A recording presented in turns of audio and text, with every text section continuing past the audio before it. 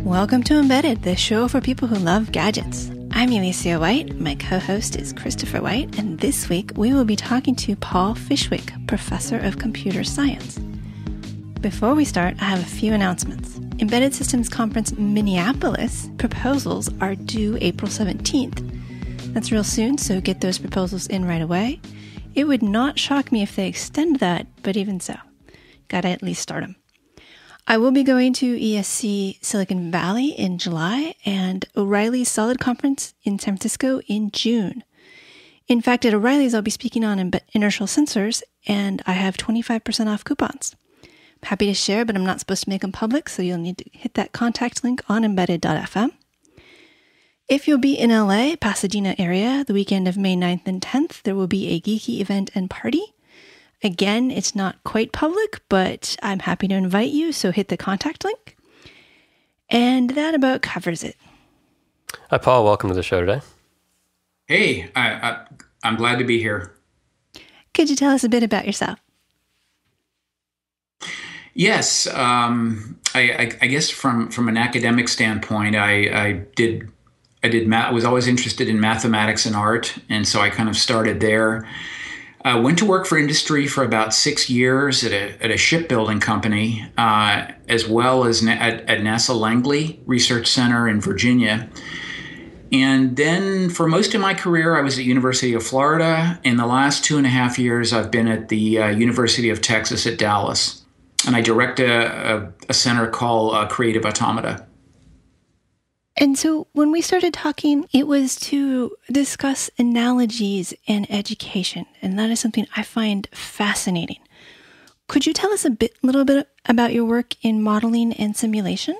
Yes, what we try and do in the lab is we try and represent models using a kind of an art-based approach. And by art-based approach, I mean that our models are one-offs. I mean, a student may be inspired by a particular aesthetic or a style, and they'll use that in order to create a model of something that is either mathematical or related to computing, such as a data flow or an equation or a part of a computer program. They'll represent it with different materials.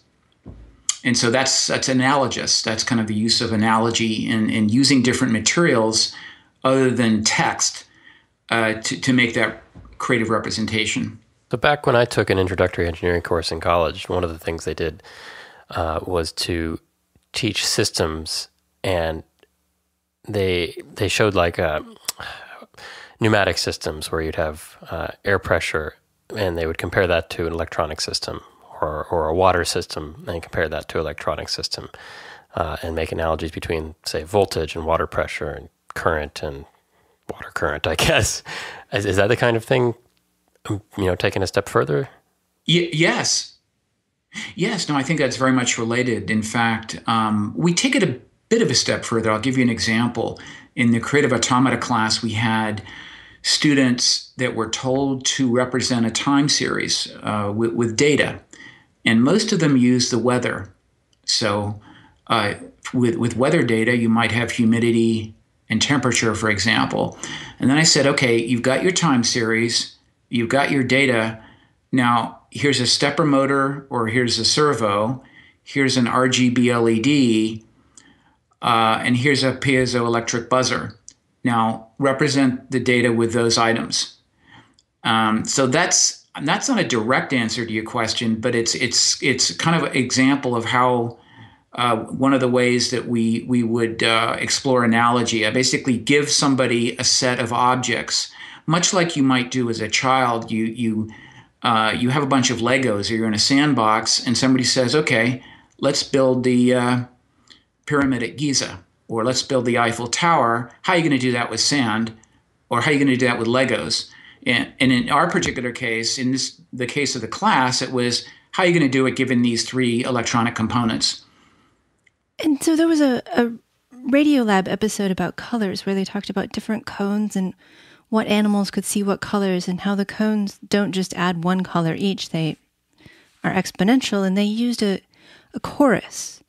And so they had like 2 or 3 voices for the dog that would talk about the rainbow with a few number of voices. And then when they got to humans, there was a few more. And when they got to that weird undersea creature, the cuttlefish, they had a full vocal choral orchestra.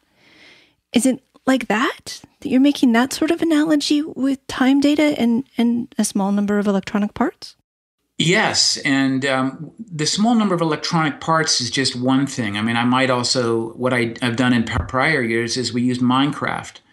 And if you played Minecraft, you may have seen that, people make arithmetic logic units and NAND gates and flip-flops, and there's all kinds of other things you could make too. You could make finite state machines and other kinds of arcane computer science models in Minecraft. So we've used a variety of different media. So electronic components would be one medium.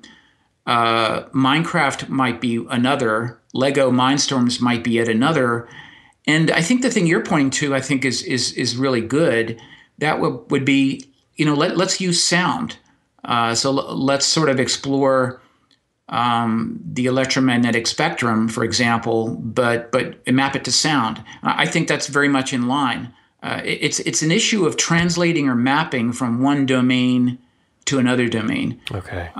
So I think that's kind of broadly speaking what's going on and what I'm trying to promote in the class and in our research. I like this idea. I once did the design patterns book, the game for how software patterns work. I don't remember the title, put it in the show notes. And I did it with a group, and we made physical models out of each design pattern because they all are objects and can be treated like physical objects. And we had Play-Doh and Legos and such things. And it really helped to make the ideas intuitive, although it did mean that I forgot the name of all the patterns, which was sort of painful. But it was a way of actually getting the information in there and having it stick. Is that sort of what you're doing, making the things more physical? Yes. And so I seem to recall I heard a podcast where you talked about building a water computer and how that helps with, I want to say understanding integration, but understanding isn't the right word, making it intuitive. I guess grok is the word that science fiction. Yeah, Heinlein. I like that. Yeah.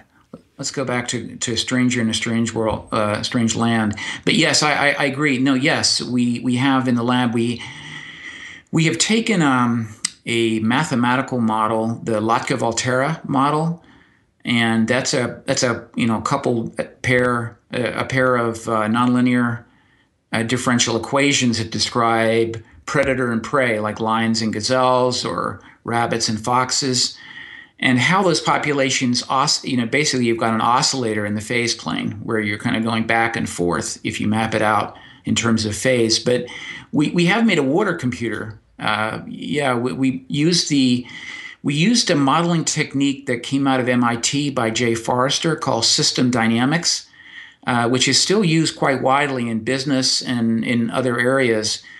And Forrester's method is essentially hydraulic. It's a hydraulic metaphor. So you've got rates and you've got these levels, which are essentially integrators. And you tie all these things together and you create a model. And in this case, it's a model of predator-prey. So we have the water computer currently consists of two tanks. It consists at the very bottom of a water reservoir with a pump. And then we have some 3D printed gears and some servos, 4 servos, 2 servos on each tank, one for the input and one for the output for each tank. And then we have an Arduino Mega, which is doing the controlling. So it's old school in the sense that there were people that actually did water computing, long time ago, and also in the 20th century. But it's sort of newfangled because we've got the digital element. We got the Arduino microcontroller doing some work for us on the servos. And so is the idea with these analogies that they demonstrate to somebody who doesn't know the concept, or is it that they are actual tools to find out what the answers are? No, they're not so much. Well, I guess they could be both. It's a really good question.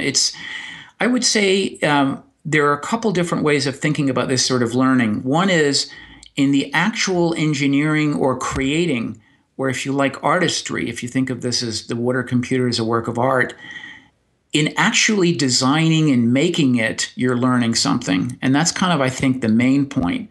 Now, once you have done that, then you can show it to your friend, and your friend may say, oh, I see, there's integration going on because the water is bubbling up, and the height of the water in this tank reflects, the number of gazelle or the number of foxes and so forth. So it's another representation that may speak to people who are visual learners, but at the same time, getting back to the person who created it,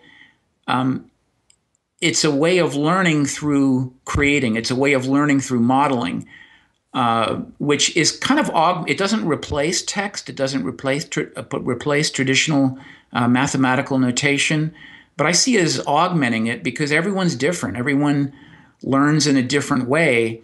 And so we're building different representations, and then we intend to assess that, which we haven't done yet, but we've got a proposal to do so. So I like what you said about teaching as a way of learning, and I think that's an incredibly important thing, that we forget that teaching is such a good way to learn things. And the way you're talking about having students build ways to explain the idea to other students is great. I think information presentation is hard, and getting them to understand that and the problem is really great. Right. I think, we tend to think of teachers as, in the 19th century, and they're wearing a mortarboard on their head and a gown and so forth. And that's the way things were back then. But I think today, especially with all of the new, the podcasts, Khan Academy, et cetera, everything going on, teachers are changing. The role of the professor, the role of the lecturer are changing to be more of a guide. And to get back to your point, the social connection between teacher and student is absolutely two-way. It always has been. It's never, and it shouldn't be that, say I'm getting up there, I've got some PowerPoints, and I'm delivering a package that goes along a one-way street to the student. I have learned so much from all of the students that I've taught or I've mentored. And so it's definitely two-way, much like, if you have kids, they teach you so much, it's unbelievable. And so it takes that to a sort of different level of maturity, of course, at college and university. Well, I think there's two other things that could, come out of this kind of representation. One is that communicating about science, as science becomes more and more sophisticated, you're talking about a system of nonlinear differential equations. If there was a situation in the economy or a situation that needed to be communicated for some sort of policy reason, that's kind of hard to convey. You're not going to have the New York Times or USA Today writing a understandable article for general non-technical people describing the system of nonlinear differential equations. But if you had something that was visual that could say, well, here's how this works, and you see this going this way and this increasing and this decreasing, that seems like a great way to communicate about science without really dumbing it down, but bringing it to a realm that it could be at least understood in some intuitive level. And I also think it's interesting from an education standpoint. I think we've already touched on it, but I was just thinking back to my own classes, and the types of things that we did for nonlinear equations were, here's this bucket of tools, here's this technique or this technique or this technique, and they work on these kinds of things and these kinds of things, and and you just throw it at it. And there wasn't really an understanding of what the hell was going on with the system. So I think it's really cool. Yeah, and you're right. The differential equation stuff is sort of a more advanced model, but we can, and why we chose Lotka-Volterra, I'm not really sure, but I suppose it had enough complexity that we could talk to our peers but then enough creativity and representation that we could sort of say to other people, hey, this calculus stuff is not really hard. You do it, you see it every day when you turn the tap on, and you put the plug in and the water rises. So yeah, we need to work harder on having. I've heard a colleague that used the term multimodal. Multimodal communication, which means that you change the way and the sorts of props you use, the sorts of things you say, the media that you employ, depending on who you're talking to. And that's kind of what you were just saying, that if I'm going to be talking to the general public, I certainly wouldn't bring the water computer out. Probably I'd do something much simpler, and I'd probably try and connect it to current events, because that's going to garner the most interest. I think Chris was saying if current events meant that you had to explain two differential equations working together, it would be really hard to do without a water computer or some other physical model people could look at and say, oh, because just popping up the equations on CNN won't work. Or there's counterintuitive things that happen. Yeah. Especially with nonlinear things, that you just doesn't make sense. That shouldn't happen. And yet, we put in these inputs and this incredibly bad thing happens. Well, I liked your point about it doesn't actually dumb it down. It hides some details associated with numerics, but it shows you the whole system. And how do you find analogies, Paul, that actually cover the good stuff and don't shave off too many details? Oh, that's a great. I don't know. I think that's an art form. It's an art form, to do that, because I think as the centuries have sort of gone on, and you can read about different analogies that people have used, for example, for the solar system, or for the electron, the Bohr's model of the atom, and so on. People just come up with things, and sometimes bad analogies are good too. You can learn just as much from a bad analogy if you've got a guide there to sort of say, hey, this is, where does this analogy break? Where does it work? Where does it break? Because in essence, all models break somewhere, right? They're all good at abstracting some things out, and they're poor at other things. But that's just the nature of modeling. I guess it was George Box who said all models are wrong, but some are useful. And that's true, but we can't do without them. In my mind, it's modeling is very human. And ultimately, not to get too philosophical, ultimately everything is a model.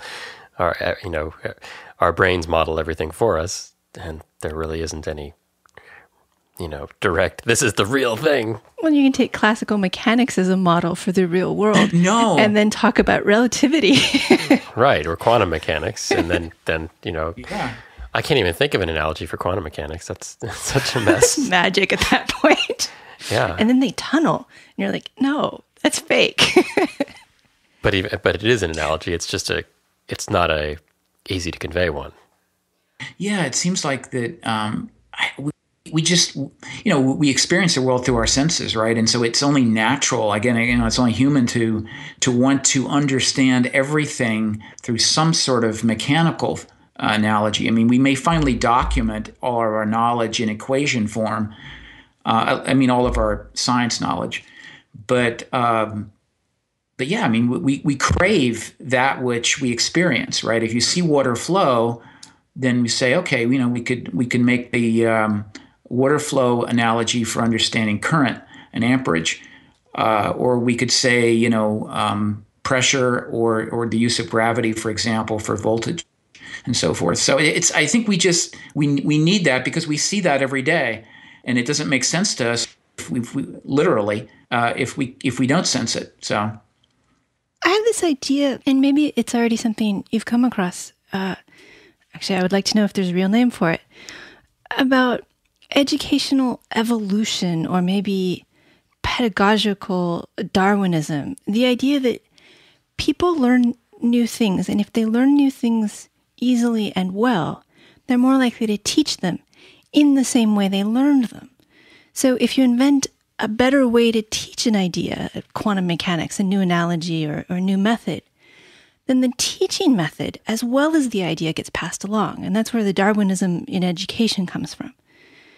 I've been this was one of those, shower thoughts where just you get hooked into and you just start thinking about. And this has been percolating for a while. Isn't it already a thing? Or did I invent this and I should patent it? I think you should patent it. But the Darwinism, are you basically asking whether let's say you invented something and that you would be teaching that in a particular representation in which you invented it? Is that kind of a bias, or is that what you mean? No, the more the higher level idea that how you teach something is almost as important as what you teach, because how you teach it and the uptake of it is reflected in how it gets passed along. I mean, if you read Newton's Principia, which I haven't, but I have heard that if you read it, it is really tough because the way acceleration and momentum are presented is just sort of baffling, very confusing throughout it. And now we teach these things. I mean, some middle schools can even explain momentum and acceleration and the difference and why they're important, because we've gotten better at teaching, not because the concepts have changed. I agree with that, but I also say we need to get better at learning. And what I mean by that is because of this landscape has changed with regard to learning. I mean, I don't want to sort of name drop all of the different, advertise for all these different places, but I mean, of course, you've got your podcast. There's all these other podcasts. There's books. There's the e-readers. There's the academies that you find, Code Academy, Khan Academy. There's a lot more people teaching really good things out there that are completely outside of academia, and that's an extremely healthy phenomenon. So what I'm leading to is that instead of teaching, we have to one of my goals is to try and get the student to teach themselves, because we do more of this with you go to, say, Google search or Google image search is actually, I'm more partial to the image search than I am to the regular search. And you look for something and you kind of have a thirst for knowledge. And so I think part of teaching is just trying to how to encourage that thirst and how to encourage that level of getting the student to go out and encourage them to browse. And then in the classroom, you do more project-based learning and less of this testing and just regurgitation, which really I think is dead now. I mean, that kind of approach to teaching I don't think it's very effective. So it sounds a lot like the inverted classroom, which has become a big thing lately, which is to do most of the rote teaching elsewhere on video or whatever, and then have actual interactive, do the homework in the class. I think I've got that right, sort of. But do the actual projects and the practice work in class rather than lecture. Because the lectures are usually the same each time, so why keep giving them? Right. That sounds cool. So your creative automata class, you were talking about that time series and piezo and RGB LED and motor. Tell me, what are people doing?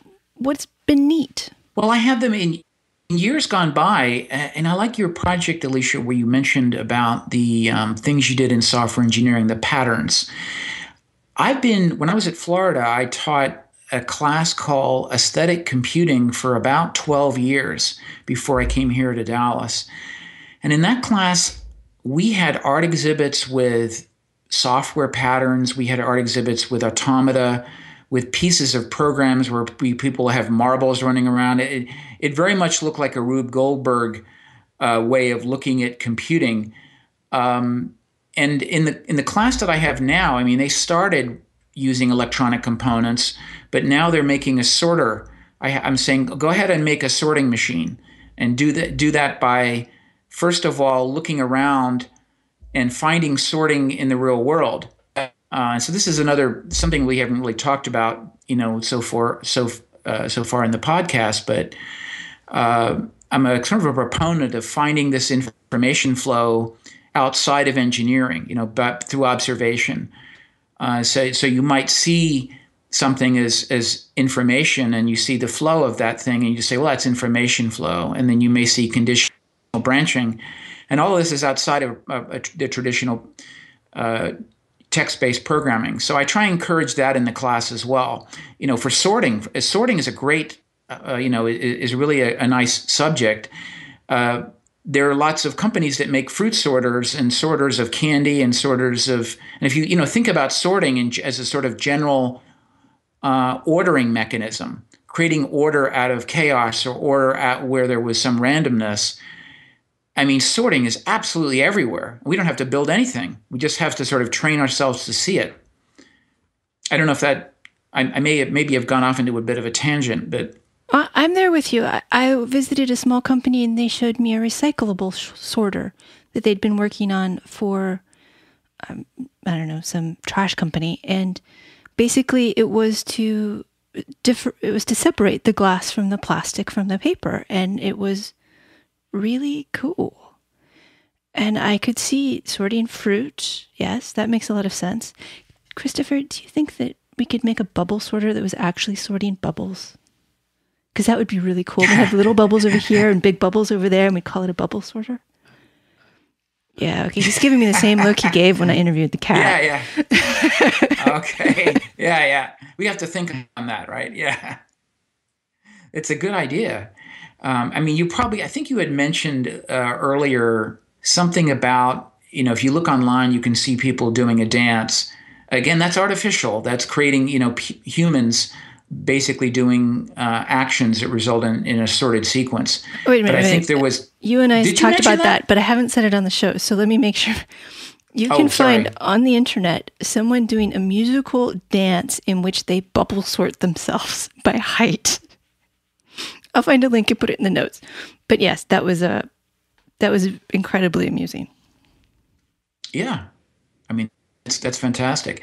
And there's a fellow that does, there's a group that does CS Unplugged, Computer Science Unplugged, and they're kind of all about that. So, I mean, if that interests you, the Hungarian dance sort, or using people to demonstrate computing concepts, CS Unplugged is quite amazing. I have nothing to do with it, but I find it an interesting resource. Oh, neat! I'll have to look at that. I was unfamiliar with it. And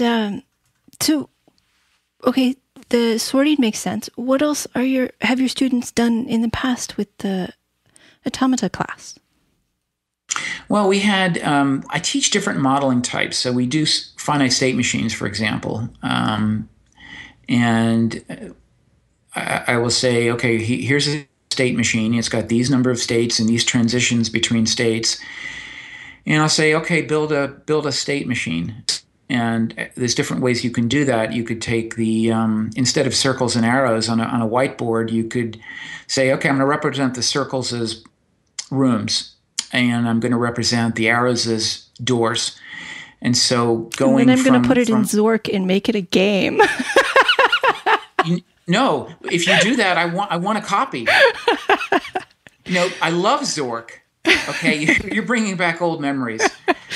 So text-based adventures were fantastic, and I totally agree. I think something like a Zork-type adventure, with finite state machines.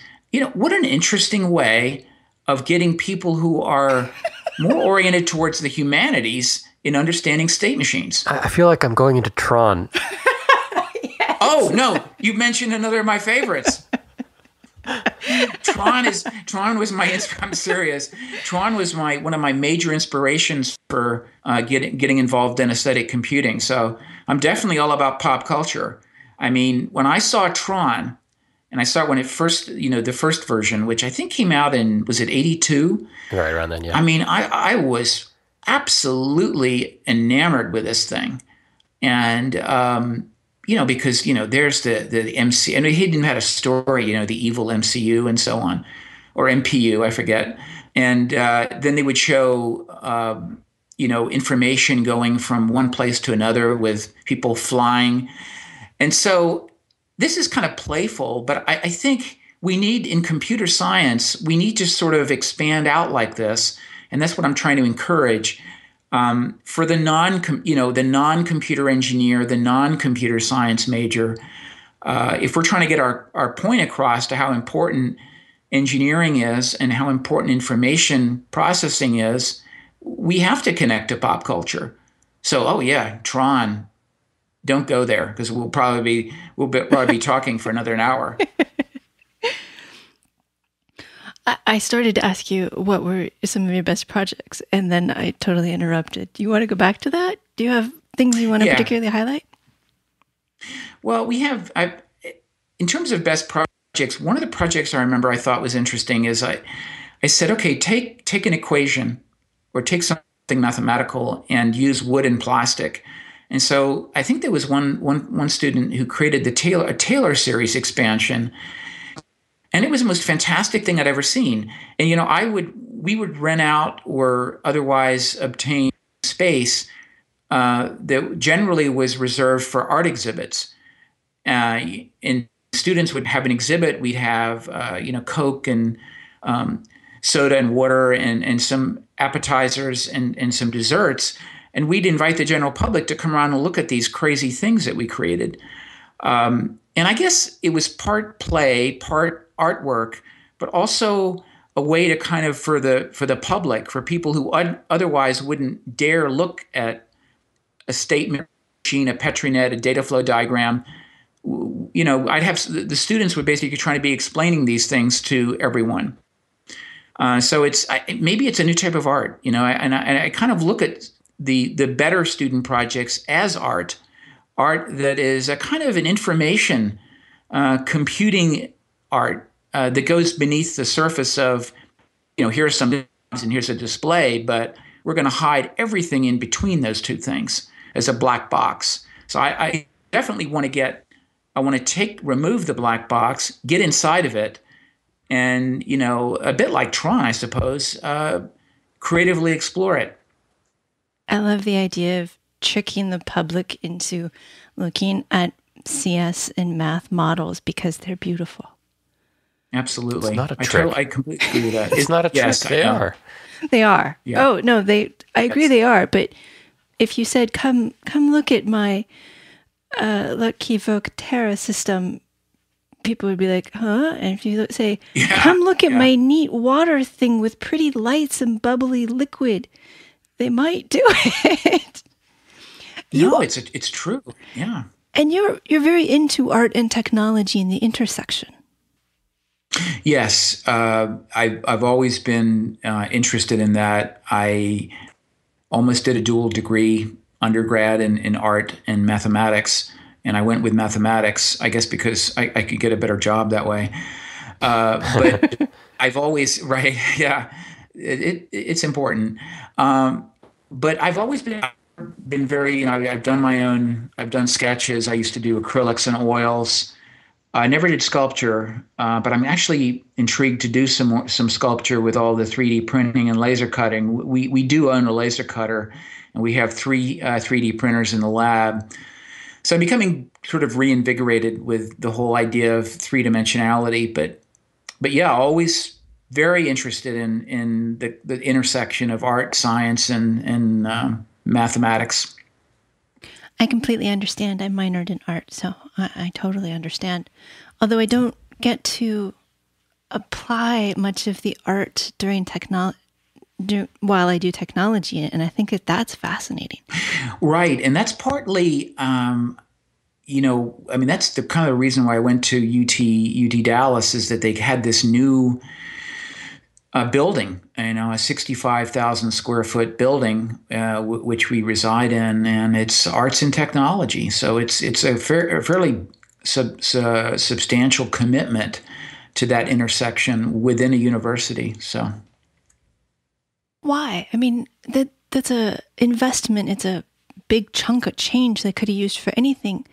Why do they see it as important that people cross art and tech?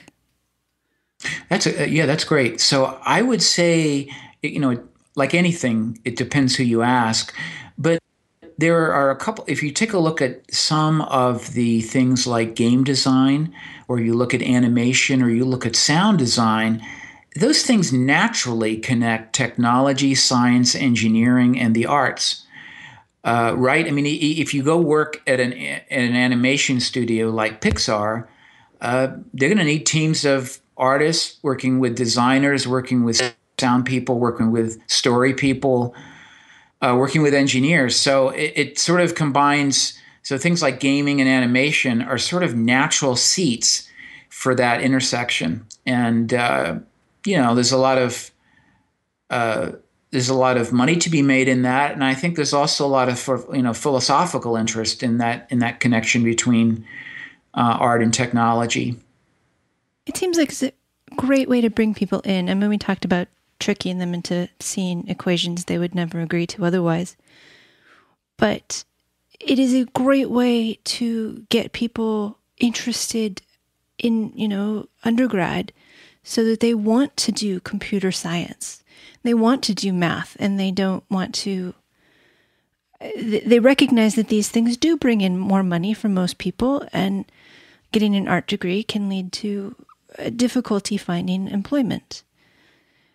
Where are you headed with that? I really was headed somewhere, and I have no idea. Can I just take it all back? Mostly that I am glad I stumbled into engineering, but I fear if I had stumbled into photography before engineering, I'm not sure I would have taken this path. And so... Well, yeah. Go ahead. Sorry.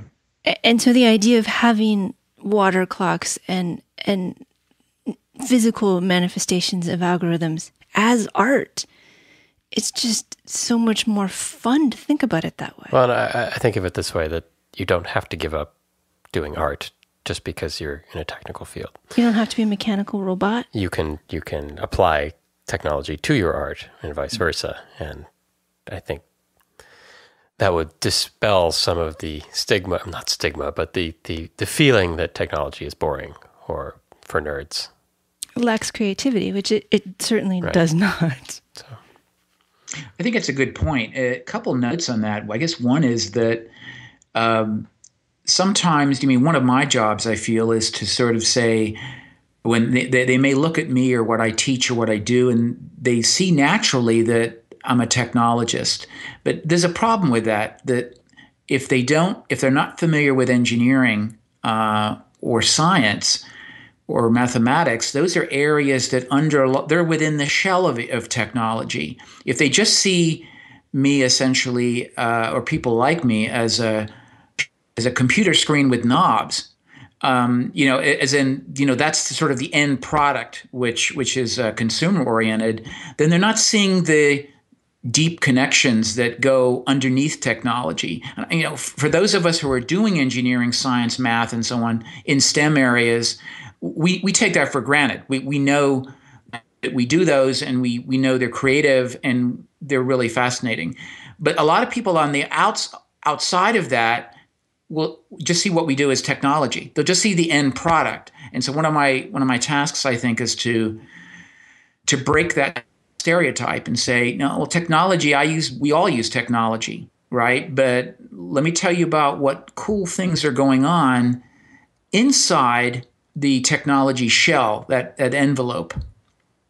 And so you said STEM, and I have heard this acronym STEAM a few times. How do you feel about that, where the A stands for art? Yeah, I'm a big advocate of STEAM. So the idea that the arts can and should play a big role in education. And so I would say, I haven't actually formally been involved with the STEAM project, but I've got several colleagues that are big on the STEAM bandwagon, and I've read a bunch of articles and so forth, I guess, like everyone. And I think it's an important thing. We probably need more of a sort of arts-based appreciation within STEM. But likewise, as we've talked about, we need the artists and the humanists to better understand that that there's deep creativity and thought that goes behind the technology within science, so in mathematics. So it goes both ways. It's really important to kind of build the two-way street and include the arts and humanities as part of that. I agree. I mean, that was part of why I went to Harvey Mudd, is it's a very humanities-based engineering college.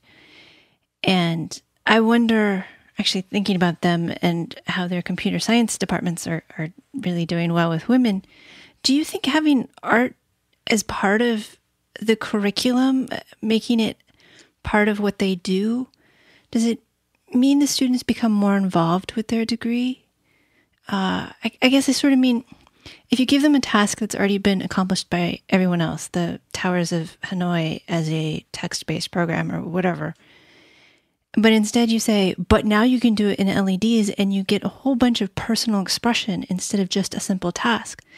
Does that make it better for them? Even though it might be more work, it makes it more fun so they learn more?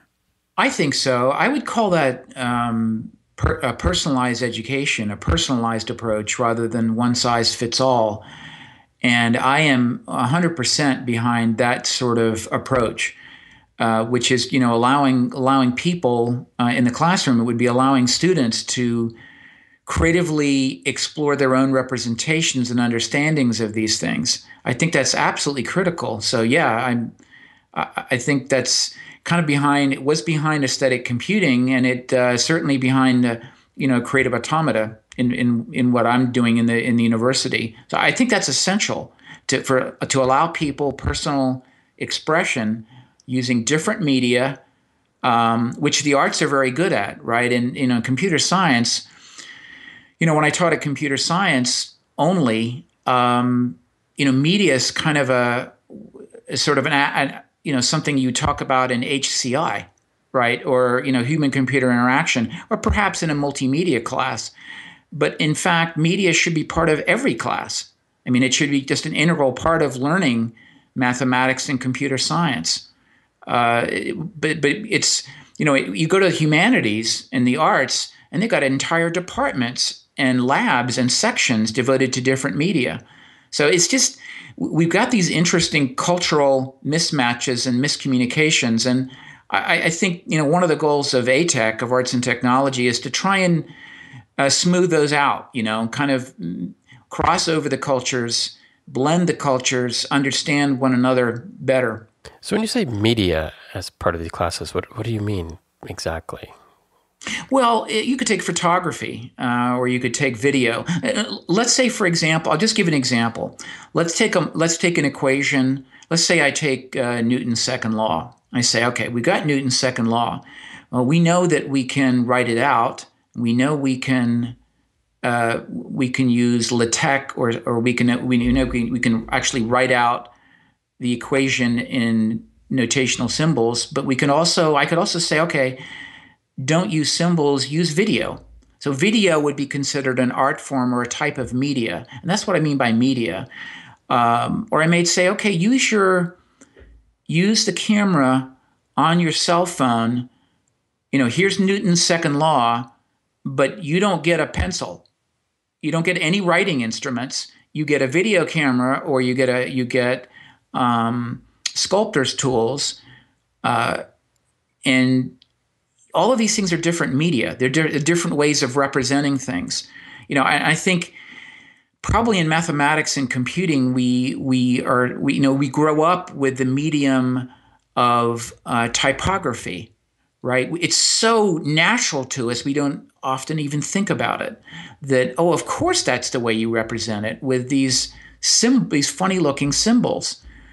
And so now we get back to Tron, is, maybe if we need to kind of break out of that mold a little bit, think about different media. When I say, sculpture, video, photography, sound is a medium, perhaps the medium of story, narrative, that could even be thought about as a medium.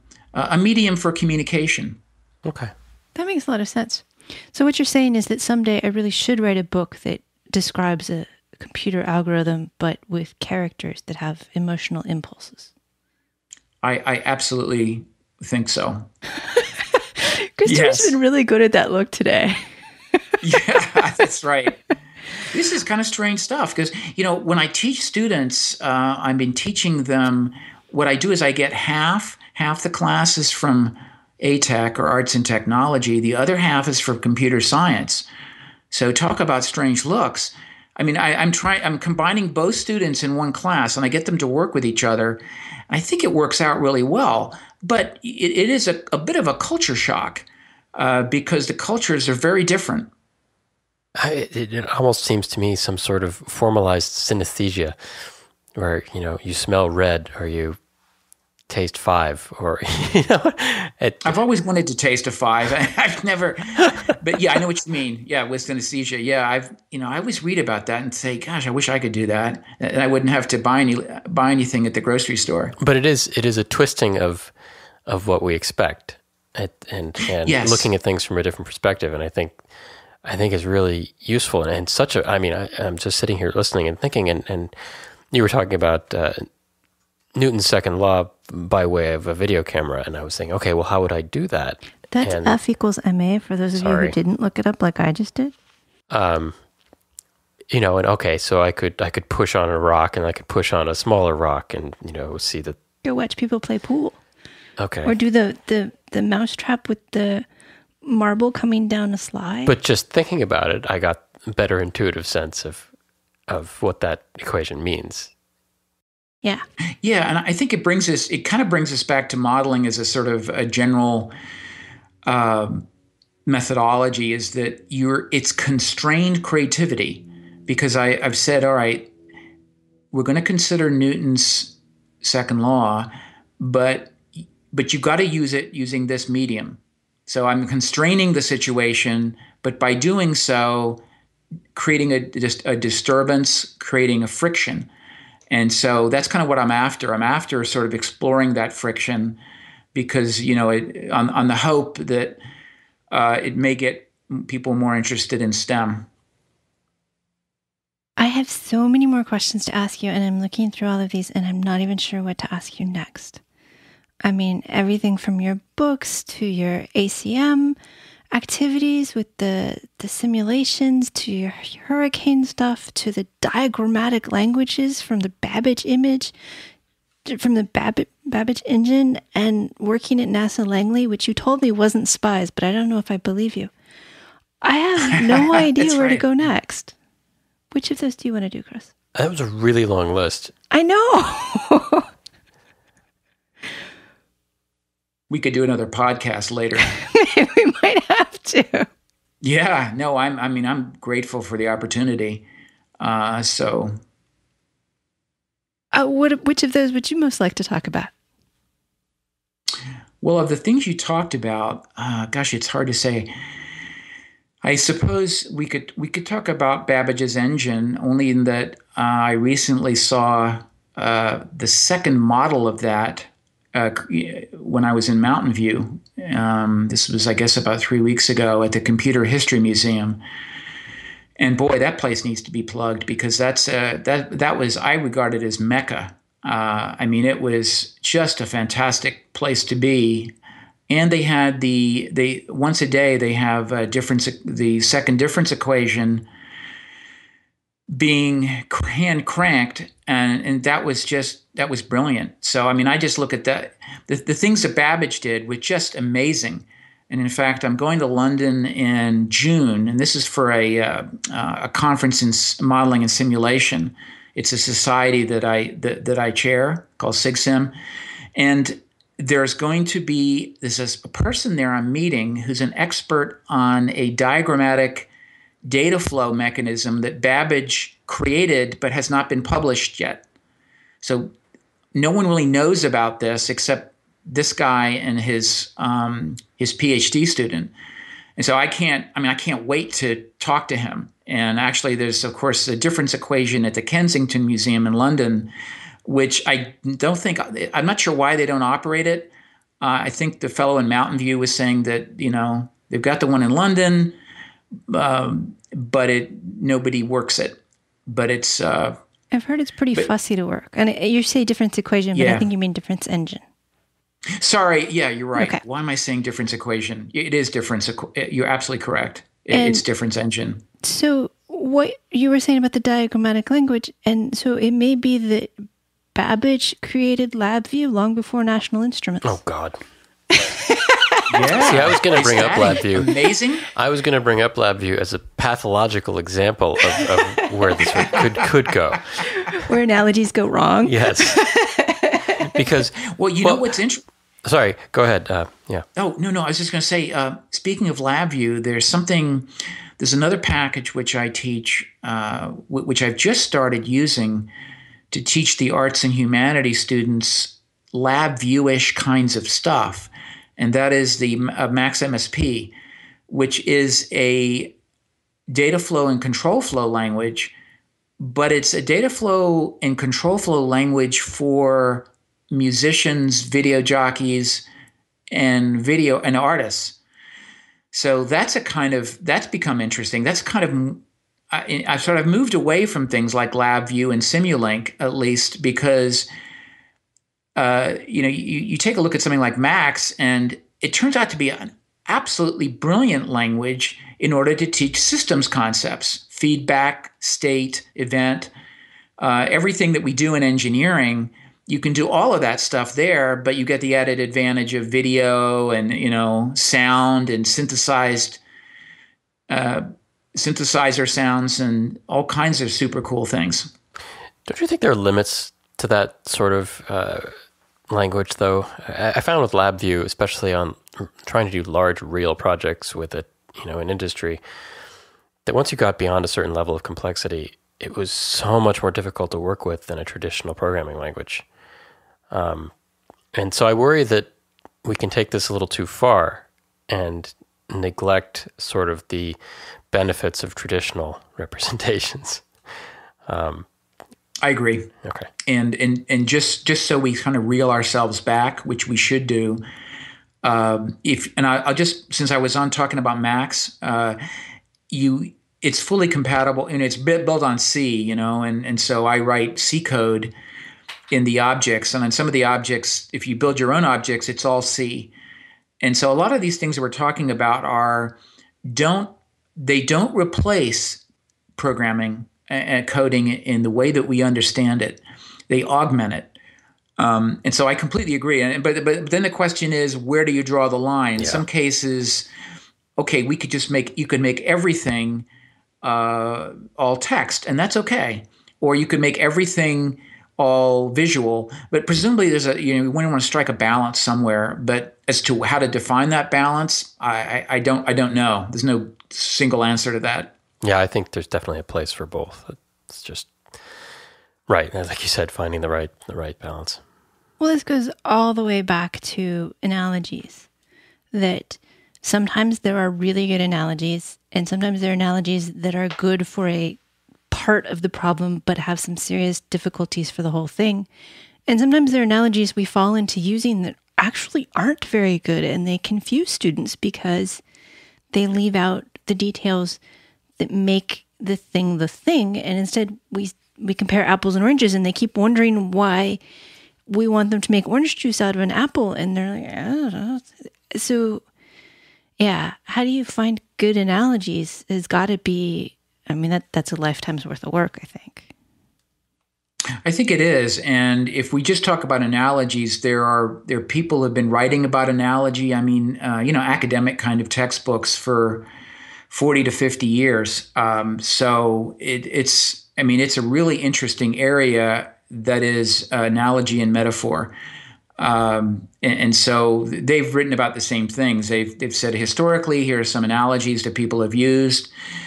I think, as Chris has pointed out, the water analogy is something that's somewhat popular in describing inductance, capacitance, resistance, voltage, current, and so forth. But Alicia, as you point out, with any analogy or with any model, there are going to be parts. that don't work. And as far as how do you come up with them, I would still have to go back to it's a bit of an art. It's really an art form. There's no formula, there's no algorithm that I know of coming up with them. It's something that which is kind of good, I suppose, that we can't automate that anyway, and that it's just part of the creative act. Well, and then I get to go back to my Darwinism in pedagogy that if we make good ones, they will outlast us. And if we make bad ones, they will die because people won't have any idea what we're talking about. Okay. And that actually, that describes it better for me. Now I kind of understand a little bit more where you're coming from. And yeah, I would say that's true. Good ideas tend to propagate, as in species in evolutionary biology. And so, yeah, I think that absolutely makes sense. But I suppose now and then, even bad analogies somehow, maybe that's the platypus or something, I don't know what it would be. Pick your, the least favorite species. But, right, I would think most of the time the good things, just like good knowledge, it tends to be propagated and repropagated and put in textbooks and recommunicated, and the poor things just end up going away, or they get put into the dustbin of history as something bizarre that somebody thought of 200 years ago. Oh, string theory is definitely the platypus of physics. Yeah. No.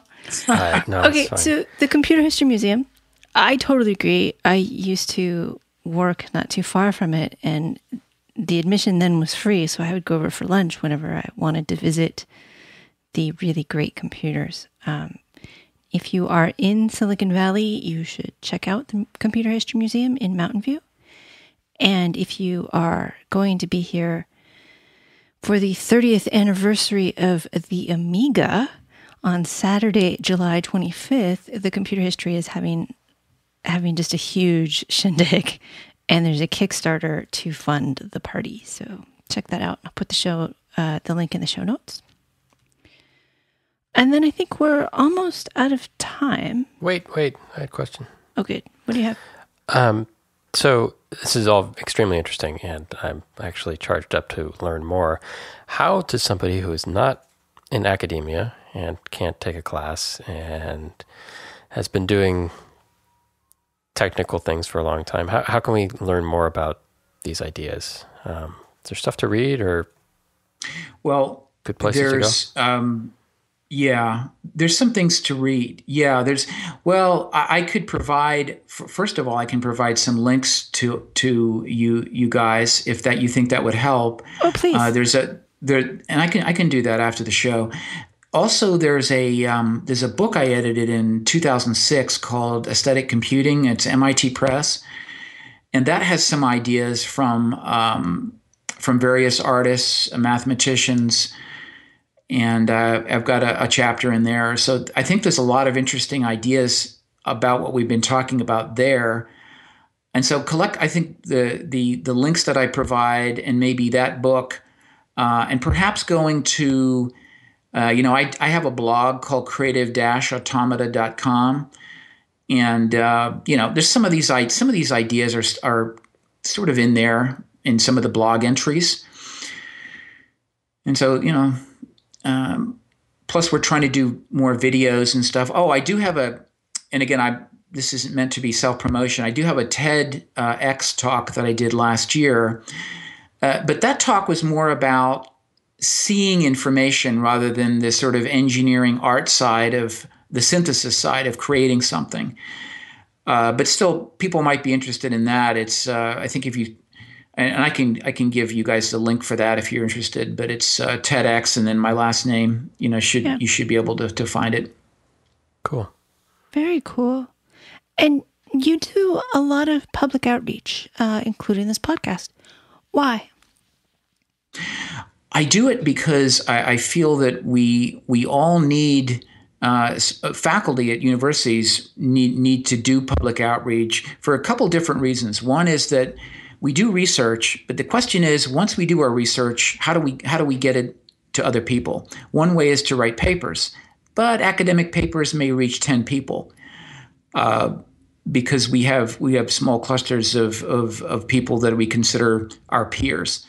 But I think it's critical that we also talk to each other within the university, and also talk to the public. I mean, there are others. Of course, there's the taxpayer reason too. I mean, if you're in a public university, taxpayers are paying part of your salary. So I think it behooves us to give back and say, here's what we're doing, in a way that's understandable. So I guess I guess in a general way, I'm trying to democratize knowledge, just as you're trying to do with the podcasts and Khan Academy is doing, and so forth. I think it's extremely important, and knowledge shouldn't be something that's just limited to 10 people on the planet. So that's why I'm doing it. Excellent. Thank you very much. Do you have any last thoughts you'd like to leave us with? Yeah, I was thinking about that because I know you do that with every podcast. So I'm sitting here thinking about Alice in Wonderland and the phrase where the queen says, why sometimes I believed as many as 6 impossible things before breakfast. And so that's what I would advise to listeners is that before breakfast tomorrow morning, I want you to think of 6 impossible things. I like that a lot. All right. Thank you so much for being on the show. My guest has been Dr. Paul Fishwick, Distinguished University Chair of Arts and Technology and Professor of Computer Science at the University of Texas at Dallas. Thank you also to Christopher White for co-hosting and producing. And we're going to be at 100 episodes soon, which is sort of odd since we started out with the idea of doing 6. I wanted to put together a list of 5 good starter episodes for people new to the show. What do you think I should include? Definitely Jack Gansel's on being a grown-up and Chris and mine on the imposter syndrome, because those are 2 of my favorites. But what else? So email or hit the contact link on embedded.fm to let me know. Also, if you'd like the solid coupon or the party invite for LA on May 9th or 10th, hit that contact link or email embedded at... No, wait a minute. Email something. show@embedded.fm. That's it. Email show@embedded.fm. And now a final thought. I have 2 because I came up with one during the show and I can't really stop myself. The first one is from Dijkstra. Computer science is no more about computers than astronomy is about telescopes. And the other one, which seems really appropriate for a show about analogies and metaphors. Tarmac and Jalad at Tenegra. Yeah, you can email and tell me that that's terrible.